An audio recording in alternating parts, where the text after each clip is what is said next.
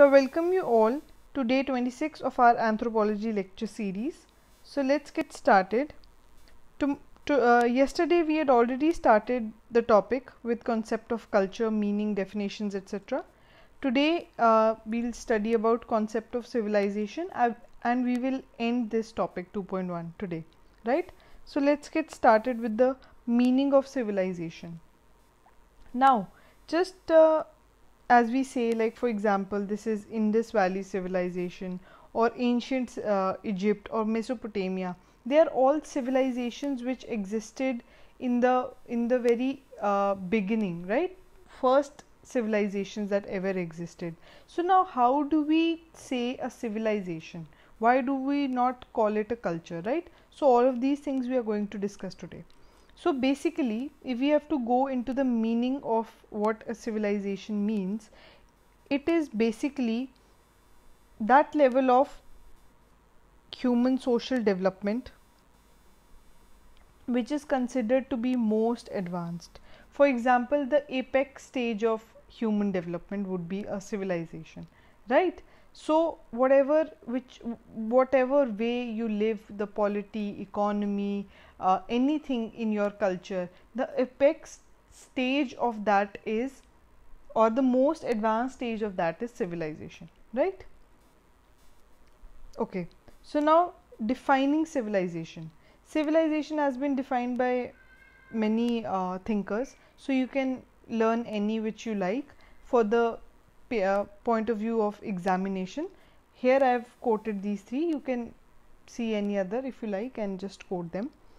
Like J.J. Gill says that more evolved and complex form of culture. That means he believes that whatever a culture is, the most evolved and complex version of it would be a civilization. That means if this is culture 1, this is culture 2, this is culture 3, and over the time this culture has become into this has become into this would be the apex stage. That means the most evolved one, the most advanced, the most complex will be the culture, would be the civilization, right? So he believes cultures more evolved in complex form, right? Similarly, McIver says civilization is material aspect of culture. That means civilization is what we possess and culture is what we are. Now this is very important. Yesterday when we were talking about culture, we were talking in terms of something which is more internal, which is more ideational, which is more value driven, right? We were saying that culture is in the definition of E.B. Taylor, is the complex whole of knowledge, morals, values, ideals and any other capability acquired by man as a member of the society. That means what are morals, what are values, what is knowledge, what are these things? These things are something which you cannot measure, you cannot see, these are not tangible things, right? So that means these are immaterial things. They were talking about immaterial things, right? No doubt in terms of other thinkers, we said there is material culture and non-material culture also, and the non-material aspect of culture is we were talking about that, right, in the definitions. But that is what it is. This is immaterial. That means this is not something which we can see or we can observe. This is only that we can observe, right? We can internalize, right? But McIver says civilization is the material aspect of culture. That means whatever is left, whatever is not covered in the culture, that is the material part of it. For example, if we say that India में pot, earthen pots को घरों में use किया जाता है to have water, right? अभी भी rural areas में यूज़ करते हैं. हमारी ट्रेडिशनल चीज़ें like hand knitted sweaters, these are all what, these are material aspects of a culture. तो दीज आर ऑल्सो थिंग्स. जब हम इंडिया को डिफ़ाइन करते हैं तो ये छोटी छोटी चीज़ें जो है हमारे कल्चर का पार्ट बन जाती है ना. बट वो कल्चर का पार्ट ना होके वो हमारी सिविलाइजेशन का पार्ट है, because according to MacIver the material aspect of a culture is civilisation. Okay, next is green.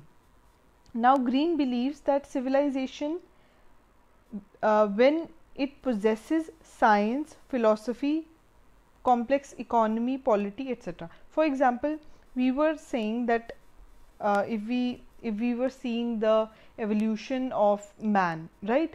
What did we see? We saw that they were hunters and gatherers.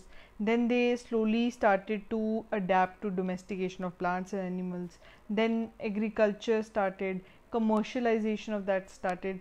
Slowly and steadily metal also came, script came, societies grew. So what was that? That was all a a start to become a civilization. Green believes that there are certain characteristics which one culture needs to have to make it a civilization. And what are those? One is language and script, right? Second is, you need to have science, the advent of philosophy, then complex economy, polity. Complex economy and polity means that in hunter gatherer stage we saw that they were only people who used to be in a group. There was no leadership, only band, like everybody was equal. फिर धीरे धीरे when inequality came, kingdom kind of things came into being, right? Economy, maybe we saw, then trade grew, then different classes emerged. So all of these are aspects of civilization. If it has more complex polity, economy, language, script, philosophy, science, then it is considered to be a civilization, right? I hope you now understand something about civilization. Don't worry, as we go on further in this chapter, you'll understand. Now, approach to study civilization. Now, how to quantify or how to assume that now we have reached a civilization? So for that, L.H. Morgan in his book Ancient Society proposed evolutionary scheme of entire society, right?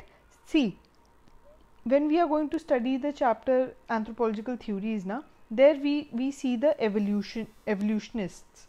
First one would be the evolutionist only, and there we see one scheme of idea which they totally believe. Everyone, including Morgan, Taylor, Fraser, everybody believes in that. That is that human civilization has gone through series of development, and that starts savagery to barbarism to civilization, right? So basically they gave what did they mean by savage, or what did they mean by barbaric. They attached certain conditions, or what you can say qualities to that. For example, in the savage state, the man was a nomadic herder, okay? He was a gatherer, hunter, right?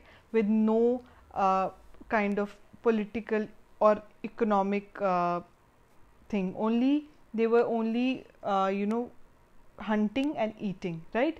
Settled life was not there. They were not having any kind of language or any script or any kind of communication, okay? The life was not that complex. But when they came to being barbaric, they had already started domesticating plants and animals, and agriculture had started. With that, a little settled life started. In if we talk about religion or family system, some kind of religion had come in. The marriages were more or less polygamous, right? So these were certain kind of characteristics that they attached to barbarism. But when they came to civilization, they believed that in family system only monogamy was there. Then only in barbaric stage they were saying that polytheism is there. That means belief in many gods. But when we came to civilization, there was only monotheism. That means belief in one god, right? Then metallurgy came in, script came in, science came in. So all these features they attach to civilizations. But we also know this कि ऐसा नहीं होता है. There are no watertight compartments.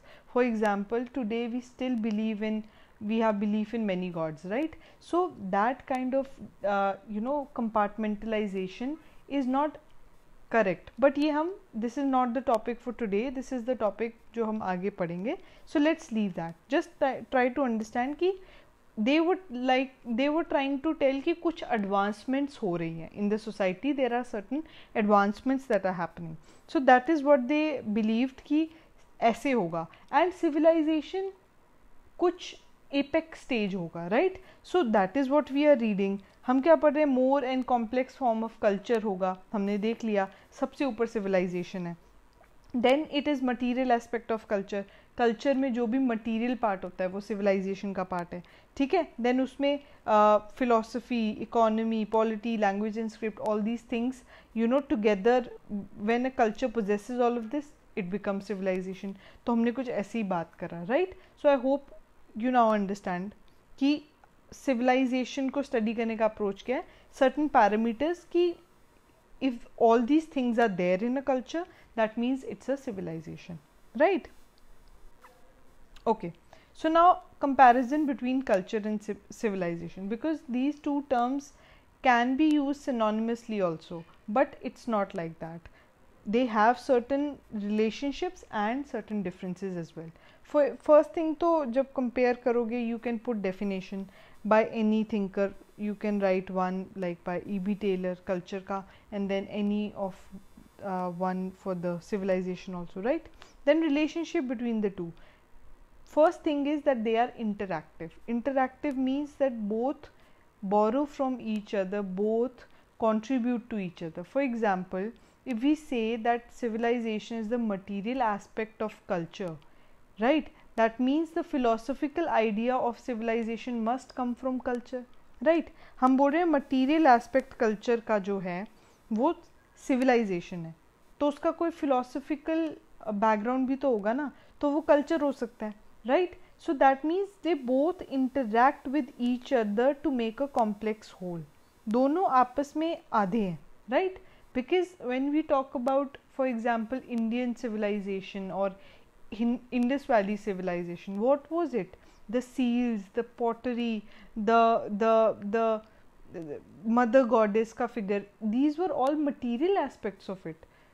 बल्कि जब हम उसके बारे में बात करते हैं इंडस वैली सिविलाइजेशन के बारे में, तो हम बोलते हैं कि okay may be there was no religion because हमें कुछ टेम्पल्स नहीं मिले, but they were you know worshipping, कुछ वर्शिप वो करते थे, ठीक है. यू नो वो रिचुअल बेदिंग करते थे, you know they use to live like that, और वो ऐसे कुछ किंगडम टाइप चीज़ें हो सकती थी बिकॉज सिटाडल मिला है हमें, खाना ऐसे स्टोर किया जाता होगा. So all these things are what, these are material plus non material और इममटीरियल part of it, right. So both interact with each other. Third thing is civilization is the apex stage of cultural development. जब culture you know reaches it's apex stage that becomes civilisation, और ये evolutionist मानते हैं ऐसा, right. अभी evolutionist कौन है ये हम आगे पढ़ेंगे. द थिंग जो अभी मॉर्गन का हमने देखा, similarly E.B. Taylor and all, वही सैवेजरी to barbarism to civilization, that is what they believe. So उनके हिसाब से it's the apex stage, right. Then objects of civilization assume cultural significance over the time. For example, अगर हम मान के चल रहे हैं that civilization is the material aspect of culture, तो in some time it has cultural significance also. For example, हम कुछ हवन कर रहे हैं, right, या wearing a sacred thread, right. They must have started from an idea कि you know ऐसा करना चाहिए, but over the time that sacred thread what we wear, उसका अपना ही एक significance हो गया. Now it derives meaning to things, right. So you can see how it must have started from a culture, but now in civilization it has certain cultural significance, right. So that is what it is. Then ये तो हो गए similarities or what you can say relationship between the two, but they have differences also. For example, the standard of measurement. For example, we can say of course that today's civilization is much more advanced to ancient civilizations, because for example we have science and technology, we have electronics, we have gadgets. Today world is so fast moving. We are comparing it because we have certain standard of measurement. For example, जब मेरे grand parents school जाते थे, they used to go on a cycle, but we go on a car, right? So that is what we are measuring, right? और उनके घर में एक landline होता था, अब we have phones, right? So that is how the things have evolved, they have grown, they have advanced, right? So we can measure it, but can we say the morals, the ideas that they had were, you know, not as great as what we have today? We cannot say that, right? That means civilization, because it is material, can be measured, but culture cannot. Culture is very internal, culture is very organic, right? You cannot compare it with civilization, right? Or you cannot compare different cultures, right? अभी हम इस पे भी आएंगे, so very important. हम cultures को compare नहीं कर सकते. That means we cannot say what is good, what is bad, right? A culture is a culture. It has grown in its own settings, but civilizations can be compared. Then the second thing is, elements of civilizations can be borrowed without change. That means we have seen that also. When British came as colonial masters to us, we quickly adapted to their way of living, right? We learnt English. English became a part of our lives. Even till today, English is one of those indispensable things in our lives. That means that whatever suits us, we can just borrow it without any change. But in culture, it doesn't happen like that. For example, even if we are so influenced by some culture, we can adapt to it, but we will only adapt to it in our own ways. For example, we feel that Western thinking is liberating, it's great, okay, so we will we will adapt that thing, but it is not like we are going to change our culture altogether. Whatever we find nice in those cultures, we are going to take from them, right? And rest retain what we have nice, right? But culture में ऐसा होता है, civilization में whatever is good आप ले लेते हो, right? For example, computers and space technology, all of these things are great, ठीक है? Capitalism का अपना फायदा है, we are taking it without any change, we are also adapting to it, but culture में ऐसा नहीं होता, right? Then civilization is external. Of course, when we are talking कि civilization जो है कहीं ना कहीं material है, that means civilization external है, we can view it, we can see it, we can feel it, but culture is very very internal, very organic, very to the people who follow it. Culture वैसे जैसे religion भी बहुत internal चीज़ है. Your faith, your feeling towards the God is very internal, it's your own. Like that, culture is your own, right? You nurture it together, but it is still a very internal feeling. But civilization has many aspects of material things, that is why it becomes external. So I hope you've understood this topic, guys, right?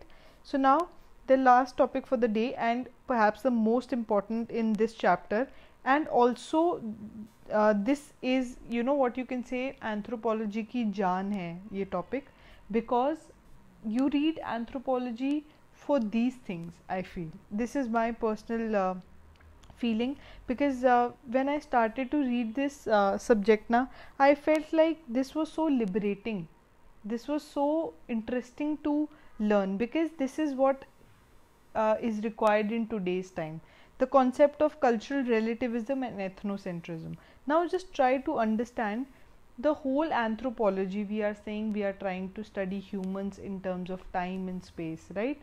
And in second subject, that is Indian anthropology, उसमें तो हम India के बारे में और India के लोगों के बारे में we are going to read a lot in depth and detail, right? So when we see that, we see one thing, that not even India, I am talking about the whole world, one thing is common, that is diversity. Diversity is, you can say, the one common thing that you will see every place, right? So this diversity is something which we should cherish and not feel bad about it, right? So cultural relativism and ethnocentrism, these two words have contrasting meanings. I'll just tell you. See, culture and relativism, this is somewhere popularized by Franz Boas, again we are going to read him in the further chapters, do not worry. He believed that every culture was created in its own special and unique circumstances and environment. So hence you cannot compare the cultures. हमने अभी भी बात की ना, culture is very internalized feeling, right? It is very morally driven, ideally driven. So you cannot compare the cultures because it is something which has developed in its own settings, right? And ethnocentrism is when you try to compare any other culture by the prism of your own. For example, if I have, for example, this lady, you can see this lady is saying that she is believing that no cuisine is as good as ours. That means she is viewing other cuisines in terms of her own food. That means she is biased towards her own. तो आप इसको बोल सकते हो this is a perception bias also, कि आपके दिल में एक bias है, you keep that bias and then judge other people, right? Of course you will love your own thing, अपना देश, अपना culture, अपना religion, अपनी family, अपनी language, अपनी ethnicity सबको अच्छी लगती है, but it is not that you are going to judge other people from that prism, right? That is where intolerance breeds in, that is where violence comes, harmony is disturbed, right? So why do we need to study this? This is very important. We need to study this because it builds tolerance. For example, if I say that in northeast or any other state, right, in the northeast specifically, they eat different kind of foods, different kind of non-vegetarian cuisines, right? So if I say that if I am a vegetarian, for example, if I am a vegetarian and if I am sitting on a table of 10 and eating with 9 other people who are from different backgrounds, they have different kind of food they have eaten all over their lives, and if I start judging them because they eat a certain way, that is not going to be good, right? That is not what we should do, because everybody has lived in their own places, in their own environment. So हमें क्या पता why do they eat that? We are not too sure about that, right? For example, हम बोलें कि tribals हैं, they still lived naked at many places, right? They do not mingle up with other cultures. So if we will say कि ये तो they are so savage or they are so backward, they're not backward. They just have a different culture, the different way of living, right? Similarly, हमने देखा है in rural areas people mock them because they believe that they do not know English. That means it's something which is very backward. It's not like that. They have lived in their own settings. So it is not to feel कुछ inferior है, कुछ superior है. It is not like that.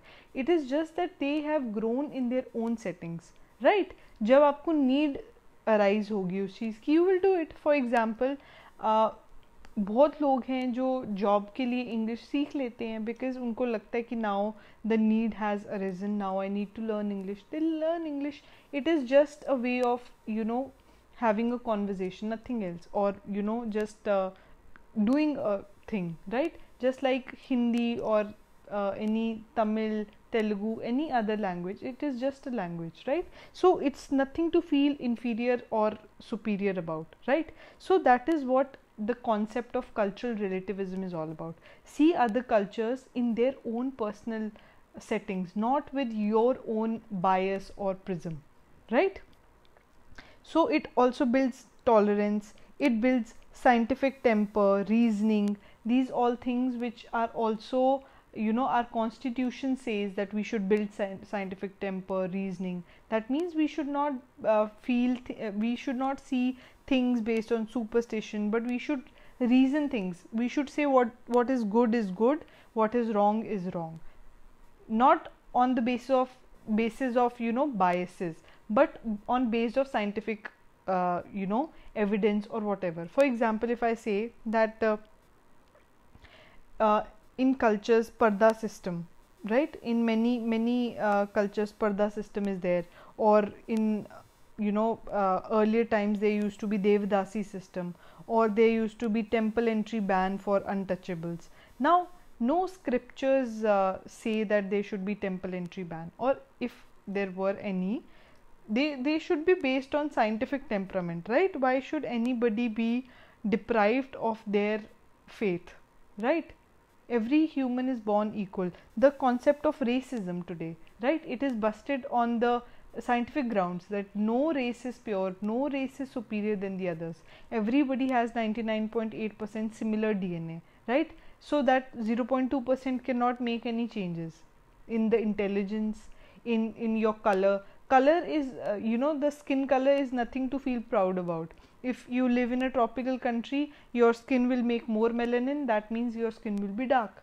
If you are away from tropical regions where sunlight is less, you don't need to have that kind of melanin, so your skin becomes lighter in shade. So that means these are things which we busted on scientific temperament. You should say things which is good or bad based on logical thinking, not based on your perception bias or ethnocentrism. So this is what it is all about. So जब हमारे दिल में वो feeling आएगी कि we should understand their culture according to them, so उससे जो cultural differences है, we'll start to cherish that, we'll think things with an open mind, we'll cherish those cultures. So उससे जो ये सब चीज़ें हैं वो भी ठीक होंगी. And now today in contemporary times we are looking at consumer ethnocentrism. Now what is consumer ethnocentrism? Like today we've seen we are going back from a time of globalization to now we are getting towards national interests. Like USA also says first you need to America first, right? India bhi aajkal they are thinking of Atmanirbhar Bharat, which is not bad. I'm not saying it is bad. We are just saying that we all are moving towards national interest, which means we are going back from globalization. In globalization we were integrating and getting more gradually connected to each other. Ethnocentrism, people are moving away, they are looking towards their own national interest. वो भी गलत नहीं है, it is not wrong, but it is just that we are today thinking जैसे America, India के case में तो it is another thing altogether, but America के केस में क्या है, they are thinking that we should first think about ourselves, हमारे बारे में. It's all about कि what America thinks, right? So that has built some kind of consumer ethnocentrism also. And issues. Now अगर हमारे, if we understand the things according to what they must have मतलब in their cultural perspective, so उससे हम बहुत सारी चीज़ें like हम जो violence है, clashes है, concept of racism, cultural superiority, ये सब bust कर सकते हैं. We can counter terrorism, but one thing here, there is one thing you should note, that positive भी है और negative भी है. For example, if I say कि cultural relativism मतलब I should be more tolerant, I should look at things from their perspective, but it should not be कि हम इतना understand करने लग जाएं कि फिर हम we do not see it scientifically. For example, अगर हम बोलें कि हम तो we will not hurt anybody's मतलब cultural sentiments, तो हम गलत चीज़ों को भी मान ले. Like जैसे हम देख रहे हैं कि बड़ी बारी सुप्रीम कोर्ट में भी ऐसे इश्यूज जाते हैं, जब सुप्रीम कोर्ट बोलता है कि जैसे बहुत सारे केस है, साबरीमाला इशू लगा लो, ट्रिपल तलाक, ये चलो रिलीजियस इश्यूज हैं, बट जो भी है साबरीमाला इशू है या ट्रिपल तलाक है, they were something which deprived women of their faith or whatever it is. I'm not saying correct, wrong, but Supreme Court took a stance on it, right? So that means they were thinking about it scientifically. So positive ये है कि you understand their perspective, and negative ये है कि आप इतना ना समझने लग जाओ कि you start to agree or take whatever is wrong also, so that is where your logical reasoning, scientific temperament would come in कि एक emic perspective और ethic perspective दोनों होना चाहिए. Now what is emic and ethic? I will tell you. Emic means insider's perspective, looking at things from the perspective of whose culture it is. For example, if I am a tribal, think like a tribal. Then you will understand कि okay अगर ये लोग कुछ ऐसा करते हैं तो ये ऐसा क्यों करते हैं, राइट.